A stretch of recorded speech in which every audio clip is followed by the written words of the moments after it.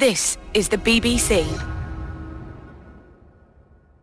Hello, I'm Helen Mark, and thanks for downloading this episode of Radio 4's Open Country podcast, a series that brings you fascinating stories from every corner of the UK countryside.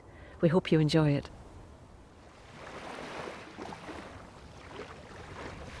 There goes the ferry, back across to Teian Lone, stranding us on the island of Gigha for this week's Open Country.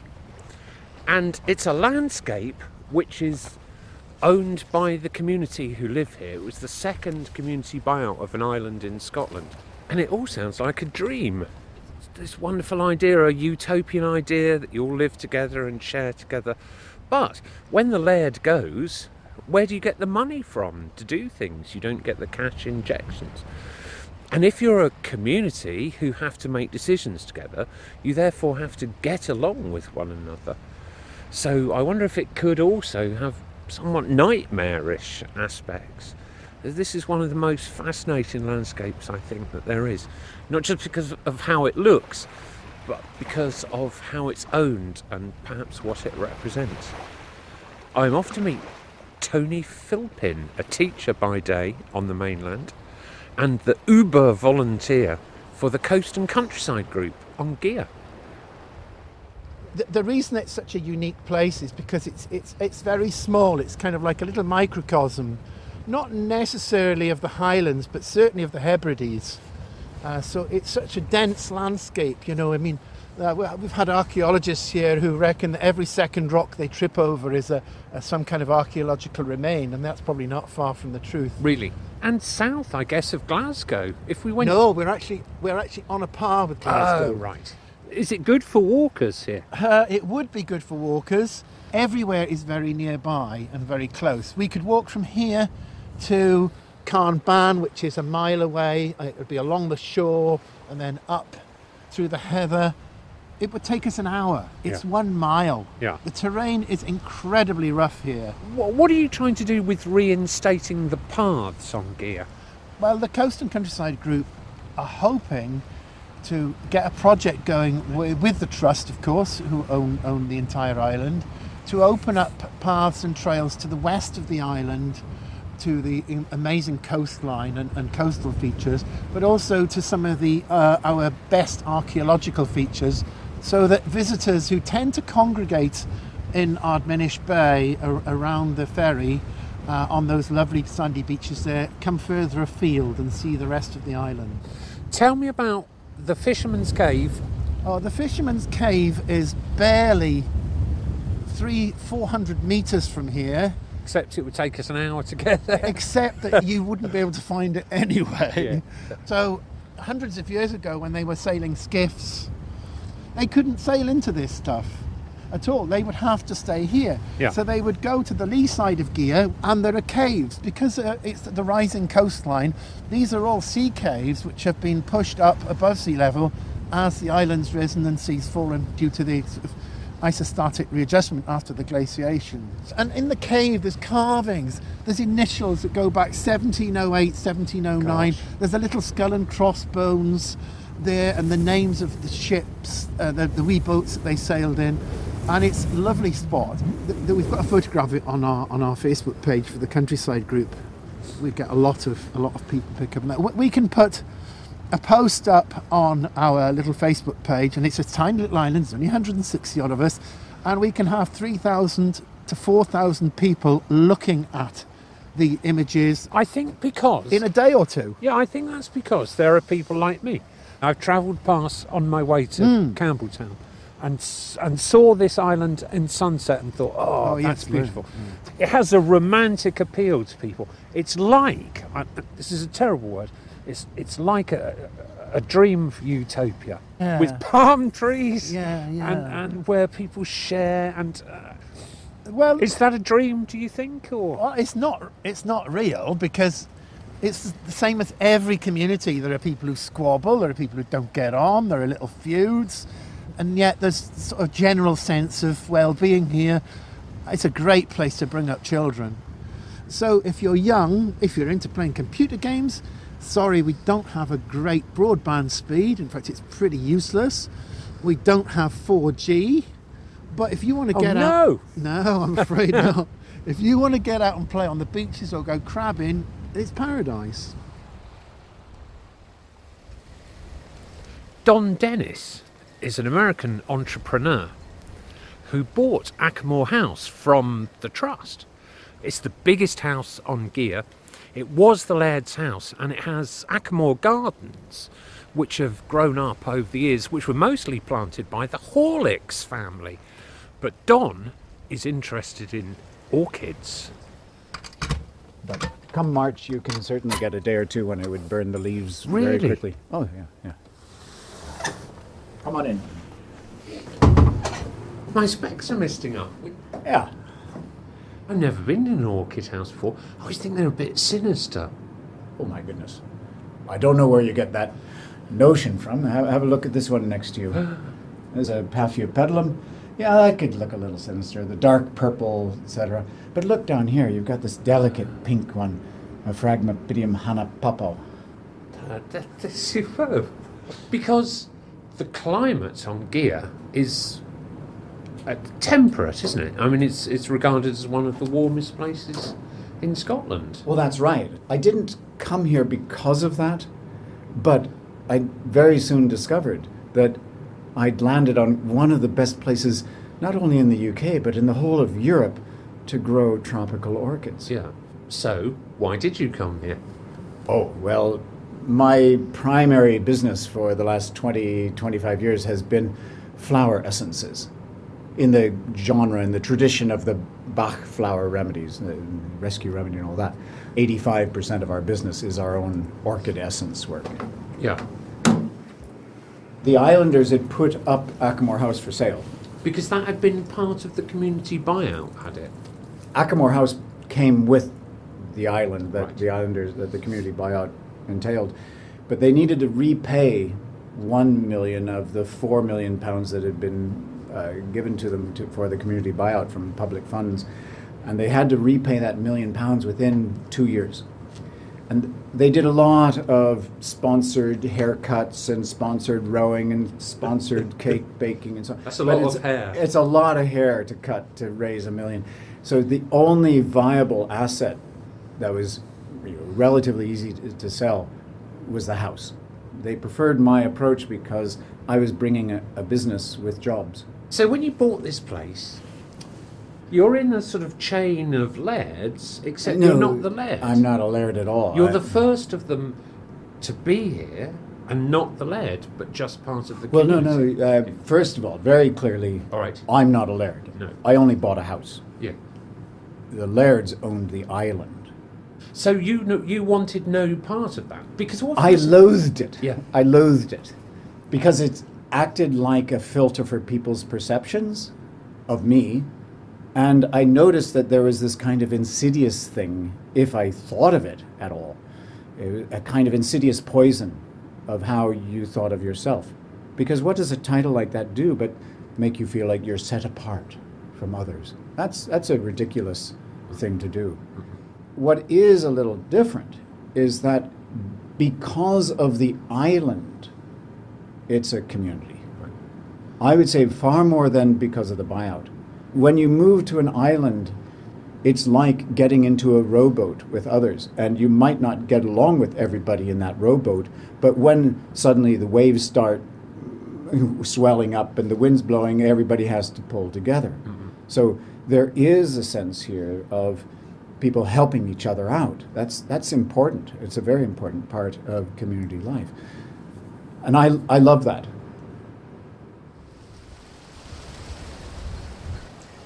If you're sailing up the west coast of Scotland, you are going to come past Gigha. If you were a Neolithic trader in Flints, going between Great Orme Head and Orkney, you would come past Gigha and come for fresh water. If you were Vikings, you'd shelter in the lee of Gigha and fill up on fresh water. Everyone comes past Gigha. The Royal Yacht Britannia used to come past Gigha. It's a motorway service station of the sea. Just a very pretty one. Keep the wheels of the fire engine coming. Well, we've got a bit Okay, Andy. Let's see. Acker's, we just stopped. Acker's just having a chat with the fireman. There's one fireman, retained fireman, and some volunteers. What happens with the doctor? The doctor comes on a Wednesday. That's when you want to be ill. I wonder when the dustmen come.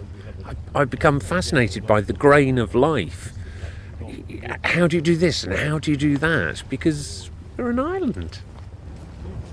Would the ferry run on a day like this? Oh, yeah, this is not bad. So there's a ferry across the mainland, but you can fly in. The Trust on their Facebook page say, if you'd like to fly into Gigha, let us know and we'll clear the sheep from the runway. The landing strip, anyway. I'm here with, what do I call you? Alexander? Alistair? My Gigha name is Acker. Acker O'Neill. MacNeil. Acker MacNeil. Yes.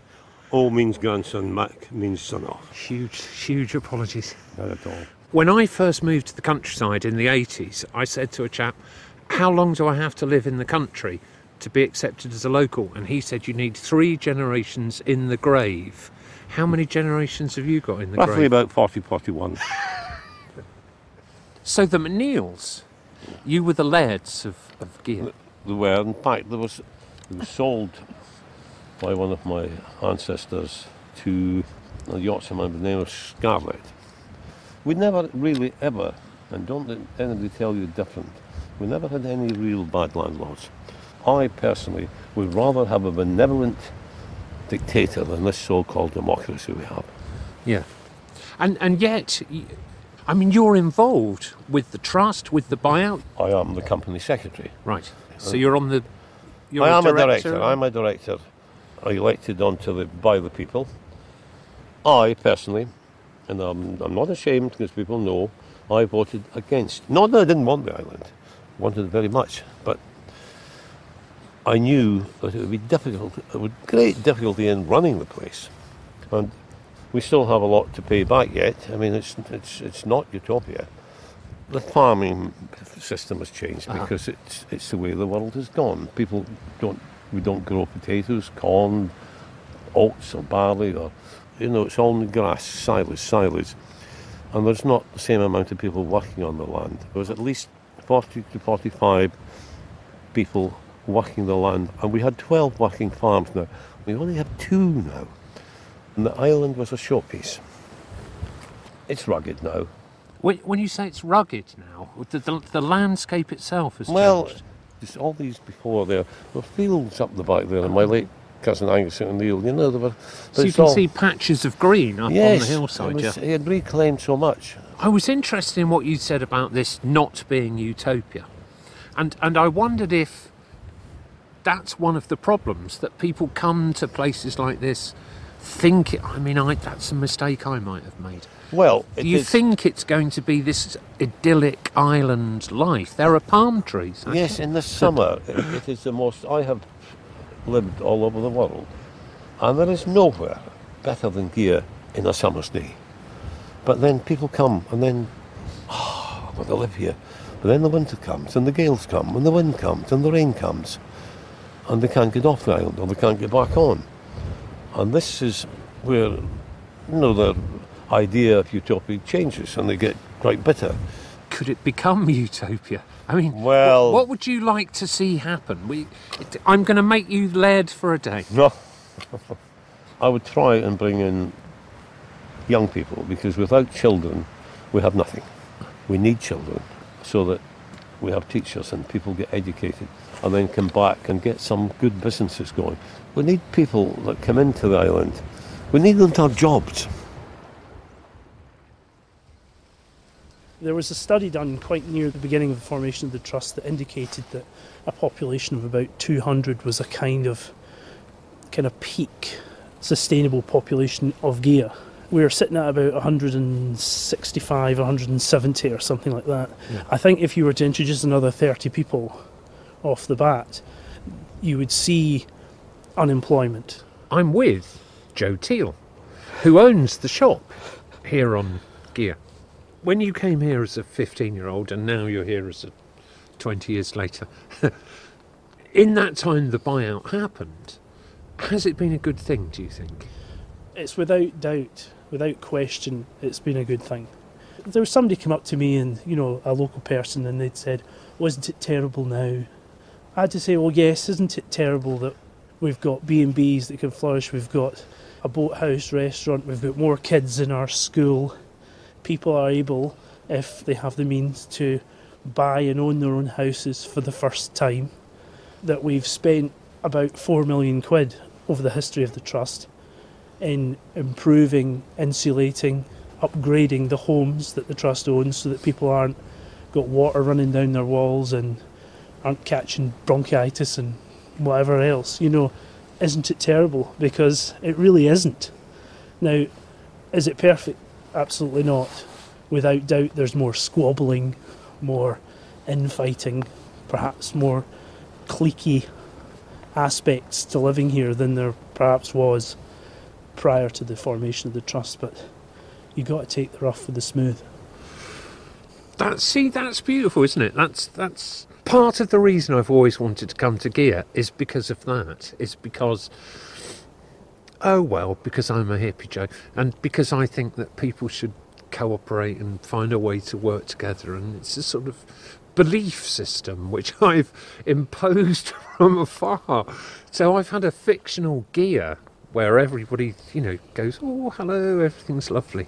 Yeah. Although it's not like that, no, you still think it's better. It's without doubt better, in my opinion.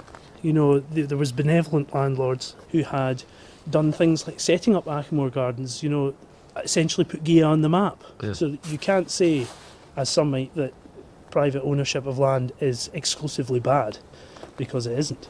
But there was a sustained period of underinvestment in the fabric of this island, and the population had declined. But if it was bad and if it was worse than it used to be, then there's no explanation for why the population has increased by nearly 100%. Whoa.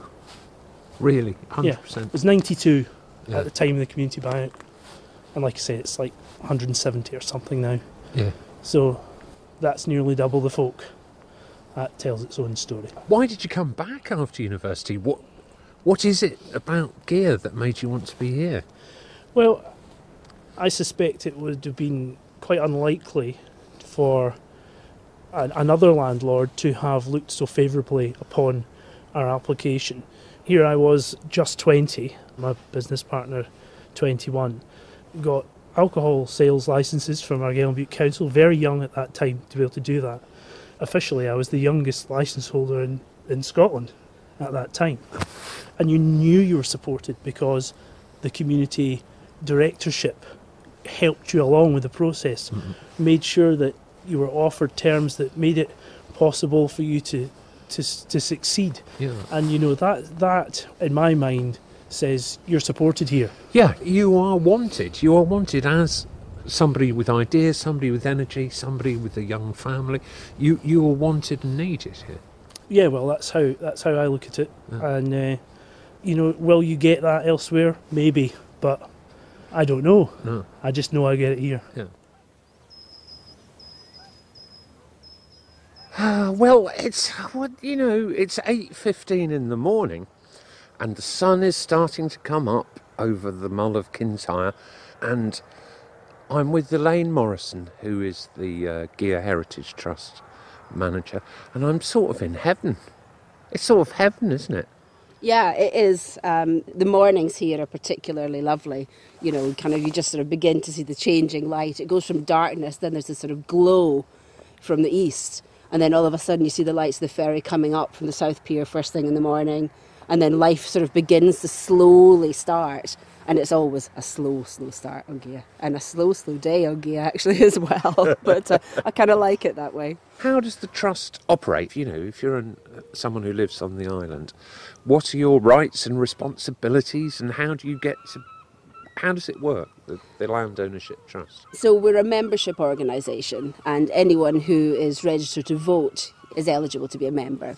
We operate incredibly democratically. some people would say too democratically, if we've got any major decisions to take. We elect a board of directors, a voluntary board of directors from the membership, and they have the oversight for the sort of strategic direction and management of the island.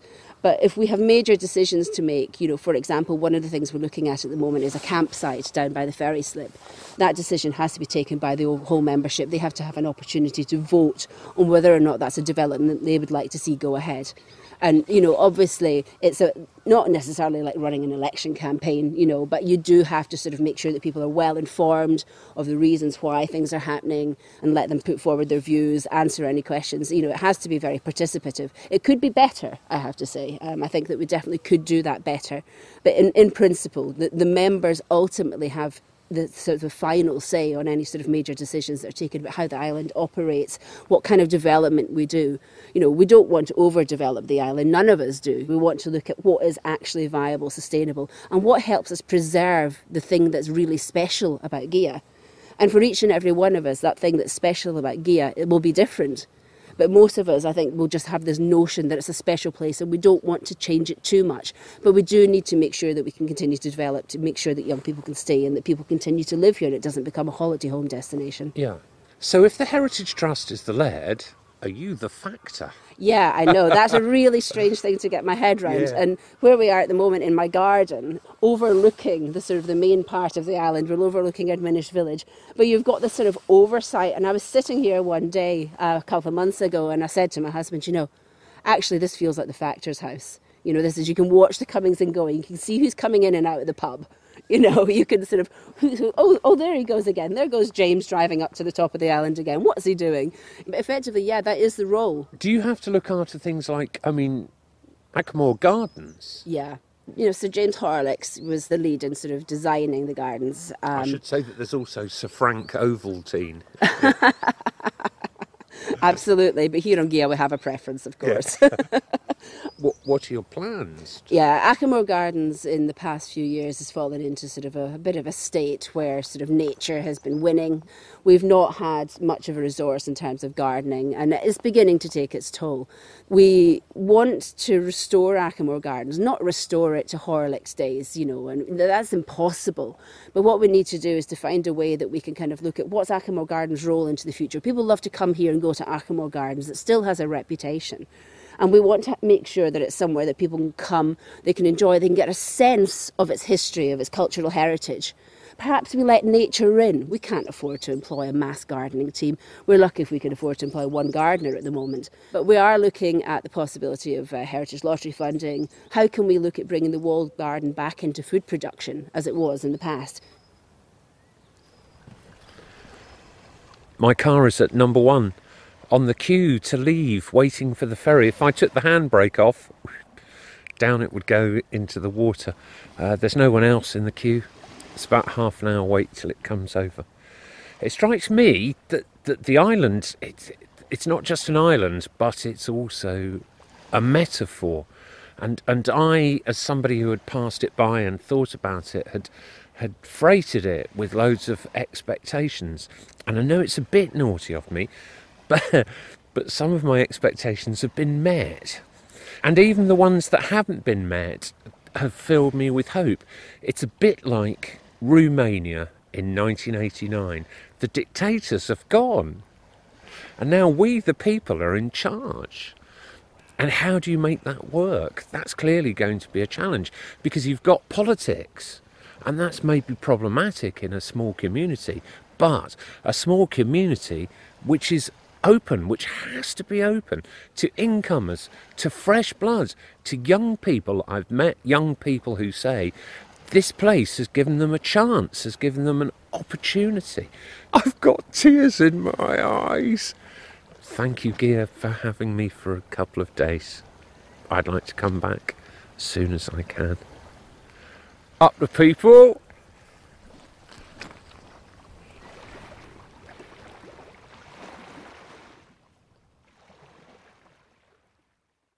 Thanks for listening. If you want to hear more Open Countries, there are programmes going back to 2009 available on the BBC Radio 4 Open Country website.